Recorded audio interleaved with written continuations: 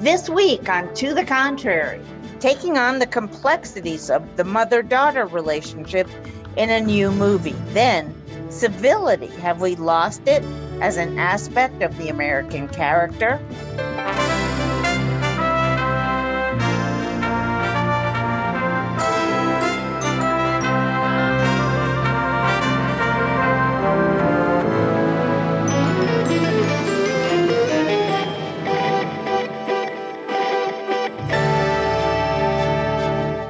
Hello, I'm Bonnie Urbay. Welcome to the Contrary, a discussion of news and social trends from diverse perspectives. Up first, maybe it's the pandemic that won't quit, the political polarization, or both.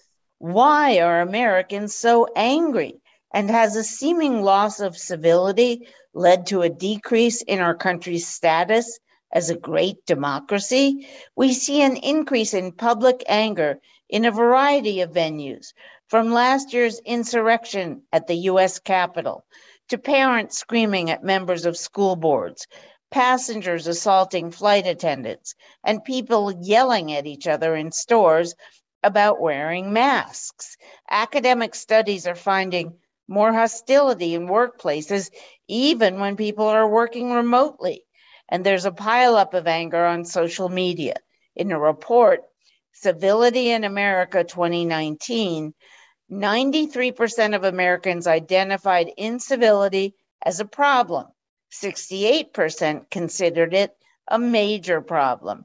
The report also found women are more sensitized to incivility and favor more action by parents, educators, and employees. Joining me today are Congresswoman Eleanor Holmes Norton, Republican commentator Ann Stone, George Washington University professor Lara Brown, and Republican strategist Rina Shah. Welcome, everybody, and Happy New Year. Eleanor, are we really suffering a crisis of civility? Does it go much deeper and more violent than that, or what's going on? We are suffering a crisis of incivility. It's because of isolation.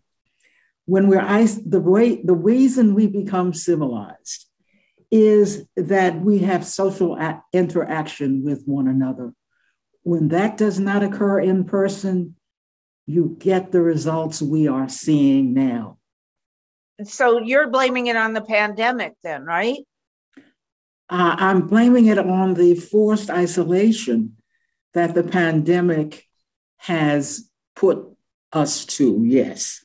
But you're up on Capitol Hill. I remember seeing it start when I covered the House and Newt Gingrich began the very kind of personal, lashing out personally at political opponents, which had really not been done before, at least not in the current era. And talk show hosts started screaming on the radio 20, 30 years ago. You think it's just as recent as the pandemic? I think the pandemic has made it much, much worse. During the pandemic, we have had business to continue in the house. We've been on Zoom. So we've had interactions, but the average person has been isolated in his or her own world. It shows us how important socialization is to having a society that in fact gets along. That's why we teach socialization to children. Babies cry, but when they interact with their parents and with other children, they become socialized. We've been desocialized during this pandemic. All right, Ann Stone, your thoughts. You are may I say so, correct me if I'm wrong, but a Trump supporter. And of course, a lot of this in liberal circles is being blamed on, at least in part, on the former president because of his, because he lashed out. He was because of his rhetoric, etc. It starts much earlier. It started you might say it started somewhat under Gingrich, but Gingrich and Clinton at least got along. I'd say it really started to go up or down, downhill under Bush, and it's gotten worse and worse and worse. But I totally agree with Eleanor that the pandemic has spiked it, and isolation is a really big part of it. It's very interesting. I recently went back to my hometown and toured our new high school. My old high school was torn down, and I was very struck that in most of the classrooms, there were things up on the walls and in the hallways about being kind to each other, being civil, and a lot of emphasis on fighting this right at the classroom level. So I think that the educators out there are aware that they've got to do something to try to get the next generation to get past that. I was very encouraged to see that. Lara, from an academic perspective, what do you think is going on, and is there any solution? Well, I think there are 3 long-term trends that are really important to understand. The first one actually came to the fore with a book that was written in 2010 called The Shallows. And it was actually about what the internet was doing to our brains. And it was really focused on the fact that our current engagement online is all based around interruption and multitasking. And all of that creates a level of impatience, which becomes problematic. In addition, when you're talking about other trends, the dominance of reality television, which is really predicated on conflict, outrage, and kind of shock, that has also permeated our culture. And so there is a sense that the correct way to behave is the way that the housewives of Orange County behave to one another. That is problematic. The third thing, which I think we need to sort of delve into and talk about, is actually the decreasing religiosity of Americans. Our founding fathers deeply believed that religion, whatever denomination, is what civilized you and allowed you to become an active citizen in the public space. Because religion, in its best form, is about love and humility. And in its worst, it becomes about self-righteousness and power. And unfortunately, we've had both kind of a decline in the people who say religion is important in their life, and then those people who are deeply religious are also not necessarily engaged in the practice of humility and love in the way that many of their doctrines say they should be. Okay, but I want to go on to Rina, but Lara, I just want to point out, you blame it on reality TV. What about decades before the likes of Rush Limbaugh screaming at people on the radio for decades and decades and decades? And that's how all on the left and the right that I listen to Radio America or something like that Rachel Maddow's first national platform. And she used to, she was nothing but... Sure, but Bonnie, I think you have to look at about how these media grew up together. It's very important to understand that Jerry Springer was engaged in kind of throwing chairs. And this idea that kind of a plot point for a drama is an uncivil engagement. And that conflict then becomes the story upon which whole episodes and television series are based is problematic. Rina, your thoughts? Well, I have a number of thoughts, Bonnie, on this, because I don't disagree with any of my co-panelists here. Isolation has certainly played a role. No doubt there's the problem of having hidden behind screens for so long, whether it's reality TV or hearing shrieking on talk radio for so long. And then add in the degradation of cultural norms. We have come to this moment in time of great incivility in American society because it was inevitable. American society was going to break down and has broken down over time so rapidly in this moment, though, because of the erosion of the American family, of how we see the American family unit, and frankly, how it functions as well. In general, we are less supportive of each other, not just in our own homes now, increasingly so, but in American life. When we go out into the public square, how often are people willing to sort of say, okay, let's agree to disagree?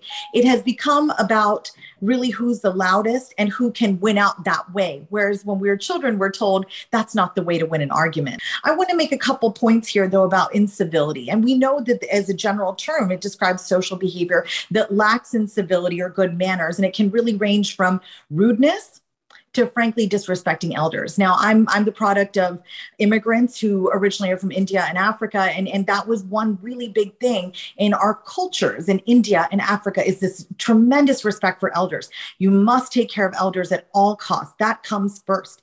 Elevate the elders. What I've seen in American society is that we've shoved the elders away. So when we lack that wisdom, I think that also becomes problematic in the American family unit and bleeds out into society.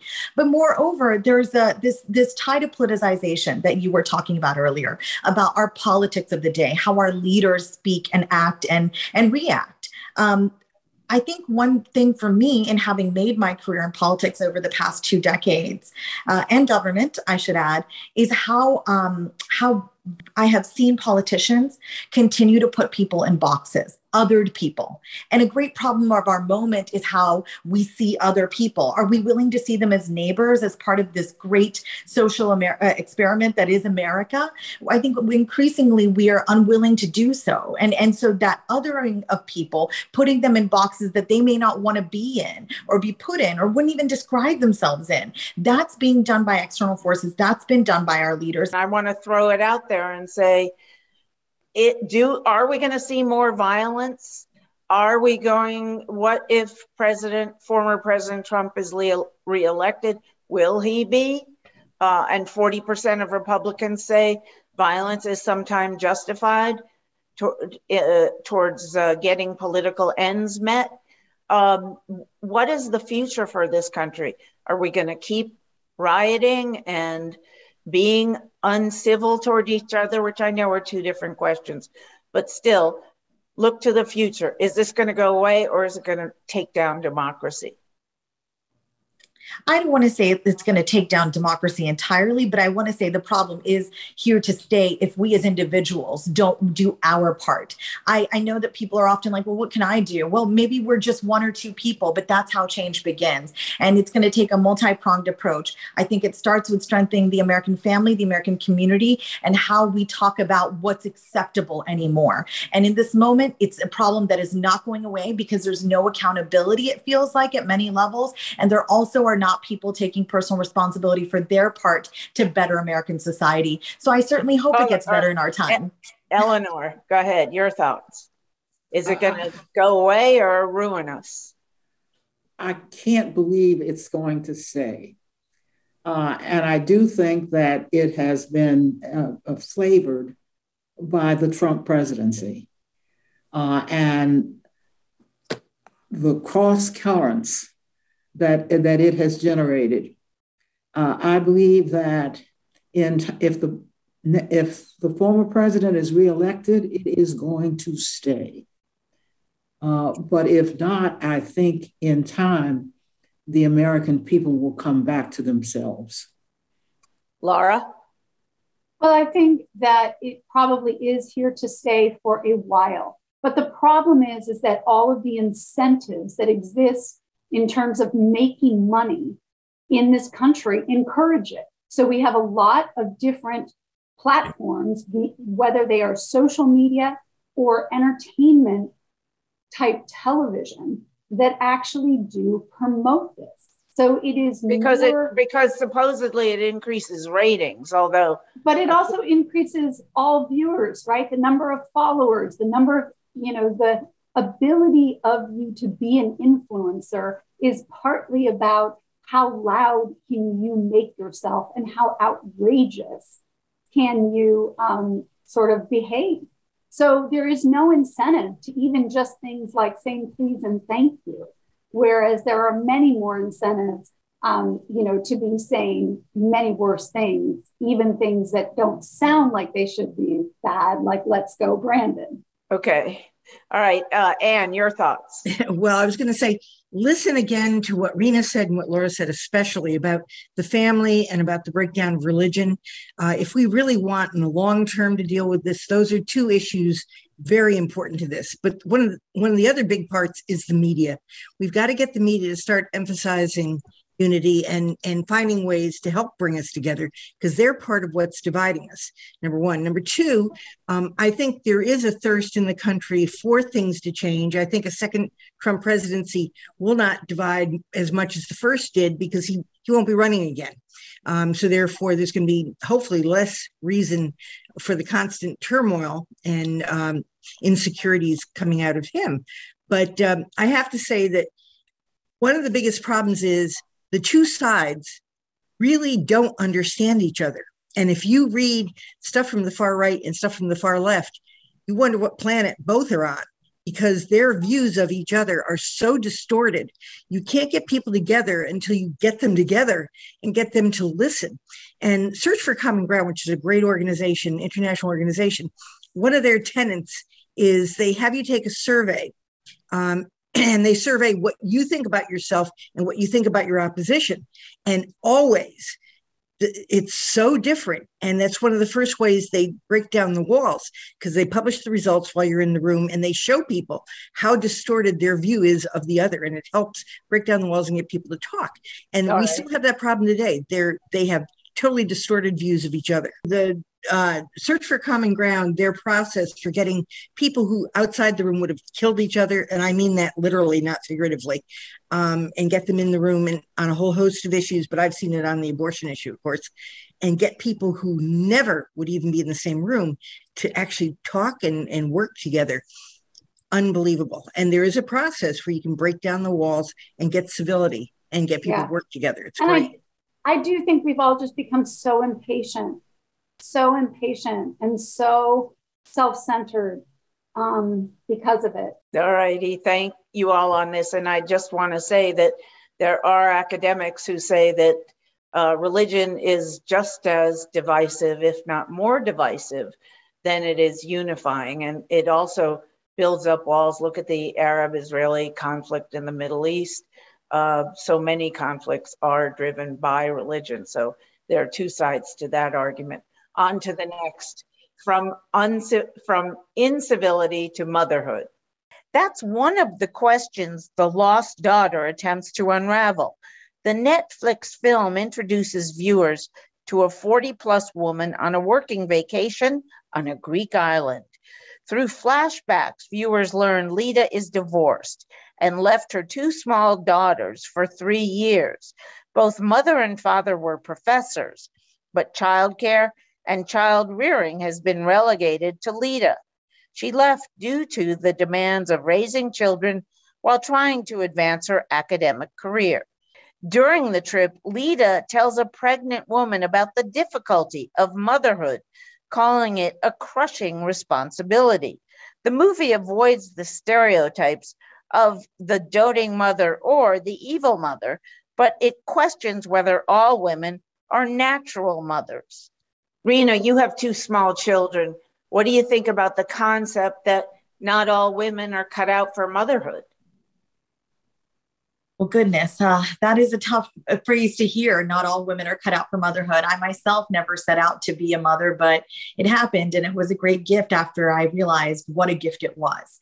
When it happened, I wasn't prepared. I hadn't really planned on it. But some would say, well, we live in the era of birth control. I said, well, my personal values led me to never take it. And also health concerns as well. I just never realized that having children would change my life the way it did. And when women choose to not do that, I don't look at them any differently, because I realize our choices are so nuanced.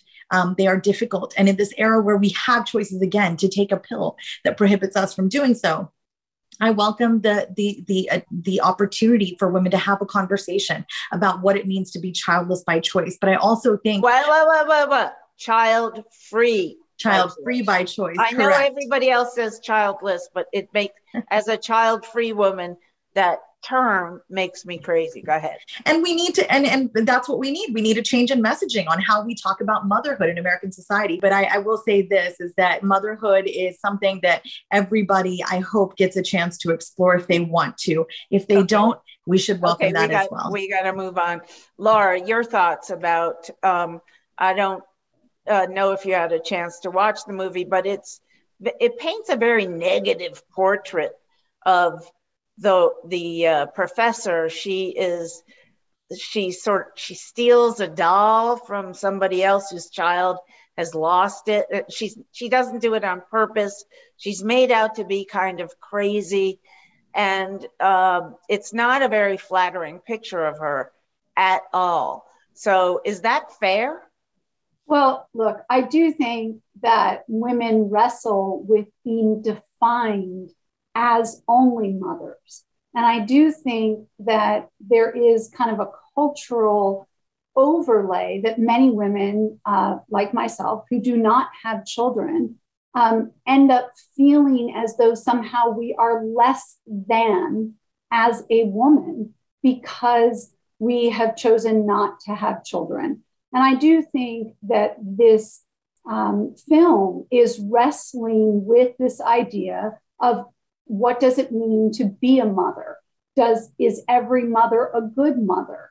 Is it really the obligation of a woman who does become a mother then to be a good and thoughtful mother? I think, just having these conversations are really about what needs to happen. But you can almost guarantee that there will never be a film made unless it's made by a woman producer and director about, are all men cut out to be good fathers, right? No, that's right. Look, I taught a class on women in politics. I had a class that was 12 women and 2 men because it was a senior seminar. And the women at one point got into a conversation about the pros and cons of having children early in their careers versus later in their careers, given what they wanted to do with their lives. And at one point, one of the seniors in the class stopped and looked at the 2 guys in the class and they said, "Have you ever thought about this?" And the 2 boys in the class said, "No, we've never thought about trying to time motherhood to fit with our careers." And I think that was really illustrative of the larger societal problem. The onus rests with the woman. Right, exactly. Eleanor, before I ask you to respond, I just want to note that at this point, about 20% of Americans are electing not to have children. And of course, a much larger percentage are electing not to get married, at least not before the children come along. Now, but they say in the future, polls show about 40% of Americans plan not to have children, probably mainly for economic reasons, but maybe not, maybe just because they look at the culture of this country, which is, you gotta have kids, you gotta have kids. And they say, but that's not for me. What do you think? Well, this is a remarkable turnaround when you consider how we were raised. And I'm sure all of us are raised in the same way. If you were a girl, you had dolls. And those dolls were essentially training for motherhood. Boys didn't have dolls. They weren't trained for fatherhood. They were trained to grow up and be whoever they wanted to be. Young people, I think, probably for economic reasons, are rethinking their own roles in society. And one of those roles is whether or not to have children. It may be for economic reasons, but it may be for other reasons as well. This is happening before our very eyes.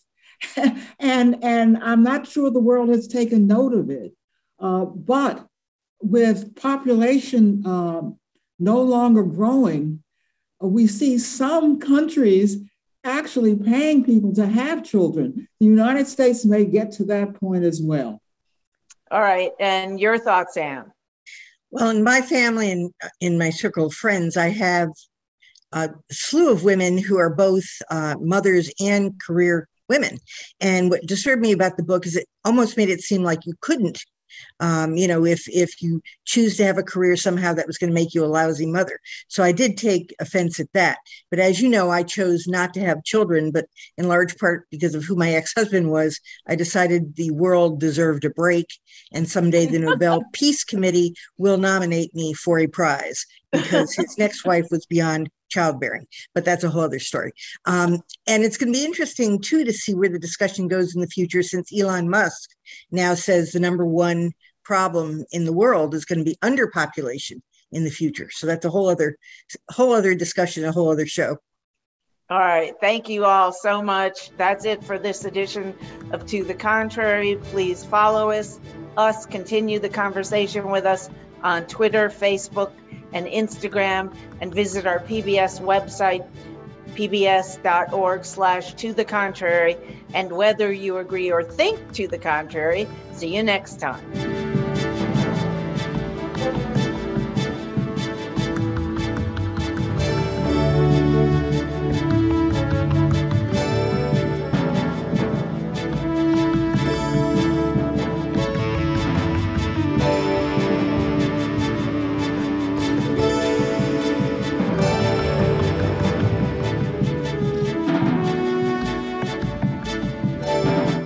Funding for To the Contrary provided by the E. Rhodes and Leona B. Carpenter Foundation, the Colcom Foundation, and the Charles A. Freoff Foundation. For a transcript or to see an online version of this episode of To the Contrary, please visit our PBS website at pbs.org/To the Contrary. Be more. PBS.